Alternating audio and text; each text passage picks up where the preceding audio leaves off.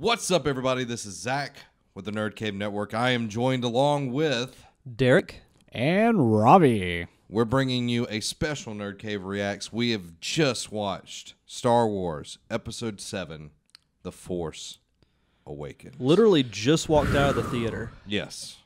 It was something else. It was amazing. Now, I think we should preface this whole video by saying this is going to be a spoiler-free discussion. Yes. So, no spoilers will be found. Yeah, in this video. I do not. I told Robbie this. We were joking. Do you want to ruin someone's night? Because there was a line of people. I thought the same thing when I left for the too. 10:45 movie. But going through that movie, I would never want to take that away from somebody. No, absolutely not. So You don't want to be Homer. No, I don't. No, I don't. So I'm not going to go first. I'll let one of y'all go first. Okay. Well, I'll just give my overall thoughts of it. It was a roller coaster ride. Yes. There were some very high points. There were some very low points. But overall, I absolutely loved it. It was worth the wait to me and more. I would do the same thing all over again. If I didn't have to work tomorrow, whenever we finish this video, I would go back to the theater and watch it again. Oh yeah, 100%. It was that good. Like, I'm counting down to when I go Monday. Mm-hmm. Like, I can't wait. Yeah, I might go tomorrow. I don't know. Well, I have to watch a kid. But anyway, my thoughts was I loved it. I thought it was great through... I mean, even the low points you were talking about, I mean, it just impacted you so much. I definitely got that J.J. Abrams Star Trek feel and points of the movie, which, I mean, it worked. I didn't not like it. I mean, everything flowed very well. The characters, I love the characters all the way from... BB-8 was a surprise to me. Mm-hmm. Surprised I liked him as much as I did because, like you said earlier, it's kind of... throwing in the, hey, this is the new R2. Yeah. But I found myself, like, really digging BB-8 and all the... Even though you can understand him, just like the R2 unit, it has that humor. Yeah, exactly. So I liked it. Yeah, it's that body humor and everything. And that, going off of the humor thing, I think this is the first Star Wars that I've laughed that much. Mm-hmm. Yeah. It was Much more humor than I thought there would be. Yeah, and it wasn't to the point where it took away from the seriousness of the story. And I think that was a really, really awesome thing that JJ and the writers and everything did a good job. And that, I know from the Marvel movies, has been a really good point of their franchise, is the humor. And seeing that in the Star Wars universe, there was always those little quips here and there. Right. But there was more this time. There was watching the movie, I'll just go through this, not all of it. I'm not going to spoil that for y'all. Sitting there at the beginning, I was like, okay, well, this is Star Wars, or what Star Wars is now. That's what I was thinking. And I was like, okay. And I didn't feel as excited as I thought I would at the beginning. And then when you see a certain starfighter pilot come back on the scene and he's just swooping in and out, it just... I'm going to probably cry here because I cried all through the movie. But you see him swooping in and out, and just like this pure joy just like came on me. You feel like a kid again. Yeah, and it was like playing Battlefront and everything. And I was just kind of taken aback, and I was just sitting there. I was like, why am I crying over freaking Star Wars? So yeah. Well, I mean, it's a big part of your childhood, our childhood, Oh, yeah. and leaving the theater. And I will say, and I'm not going to give away any details, but I called my uncle because he saw it in Pace, and I asked him what he thought of it because he was a kid when the originals came out. He said that he had that exact same feeling leaving this movie that he did all of the old ones. And I was like, wow, that for someone who grew up with the original Star Wars, and to them saying they have that same feeling, that says a lot. And I did want to a point you made about how it looked and how it was made. visually, best Star Wars movie ever made. Yeah. I will say that, and I Hands don't think down. there's any comparison. It felt a little different than all of the Star Wars movies, but And that's where you get into the Trekkie side, like having a little bit. Well, you of get that into aspect. JJ's style. Stop, yeah. but he's also more of a contemporary filmmaker, and I think that really showed, and I think that was actually good for, what this Bringing new it trilogy out of- needs to be different. I mean, yeah, it needs to all fit in, but it needs to be its own separate thing as well.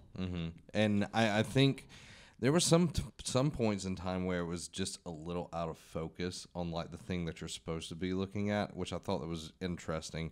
But the movie overall, I love that they went back to actual physical things. It isn't all green screen. That BB-8 It felt real. Yes, it did, and that's the thing that they needed to do. That's what the prequels didn't have. No.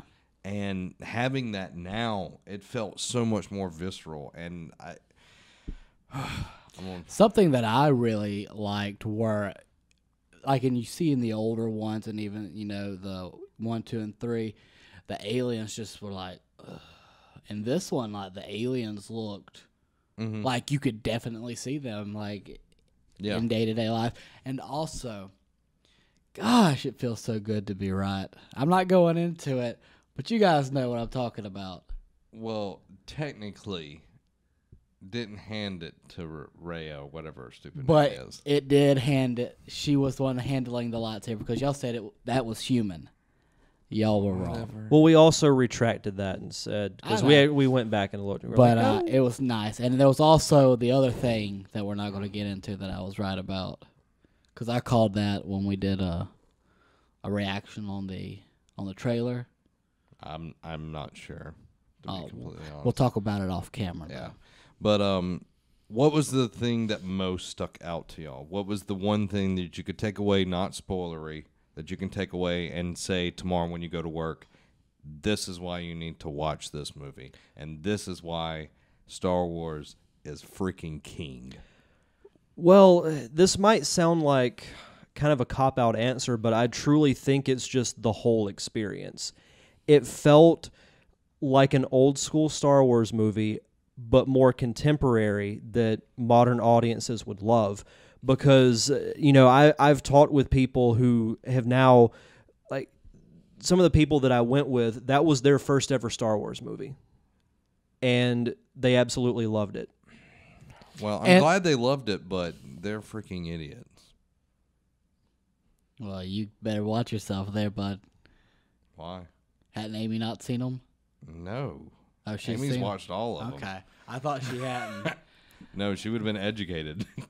But my biggest thing is the people who have not seen any Star Wars can go into this one and come out loving it and wanting to immerse themselves in the world of Star Wars. That's what I liked, because like you said, it's filmed in that contemporary style, which is what JJ is amazing at, and it was able to capture everything that we loved and what than everybody else loves. That Modern action. movie goers. Because like. you have the fight scenes, the epic space battle. You have the romance between Han and Leia coming back. Like you see that starting to come back, and then you have the other characters and all that stuff. So you're able to see a lot of chemistry coming together, and I think the average Joe would love this movie. I'm not going to go towards the people that haven't seen it. If you're a Star Wars fan, this is... If you're as emotional a person as I am, apparently, if they can make a grown man cry more than he is not crying during this movie, then that says something. And you both can be a testament to this. I read, and you would read as well, read Star Wars all the time, have been super immersed in Star Wars for a very long time, over 200 books or so. Yeah. And for this to come out as fresh as it did, and to even bring some of the expanded universe into the movie, I love that. That it wasn't everything's gone. They took little bits and pieces and made you feel, okay, well, this feels like home, but this is something new and fresh. And that was so nice to go in and see that and experience it. And I can look back on this night and tell my kids, whenever I have kids, that yes, I was in the movie theater and watched The Force Awakens the night it came out. And you can watch our reacts. Opening night for Star Wars. Cross it off the bucket list. Yep. So I any closing thoughts? I just, I've seen Fire and I seen rain. We saw episode 3 in Don't Die. That's what you get for making fun of people. But definitely all the Star Wars that I saw in theaters had not near the effect that this one had on me. Yeah.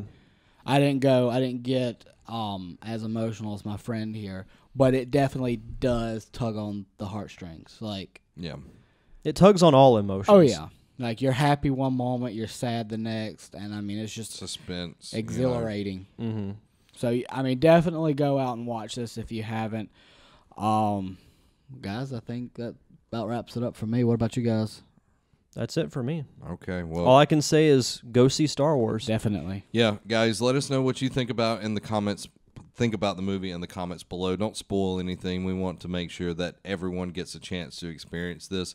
Give it a couple weeks to breathe. Yeah, but if you want more in-depth discussion, definitely in the comments below. We want to interact with you, see what your thoughts are on the movie, because our top 5 Star Wars movies is now out of date. Yes, we got to Probably work on that. going to have to fix that.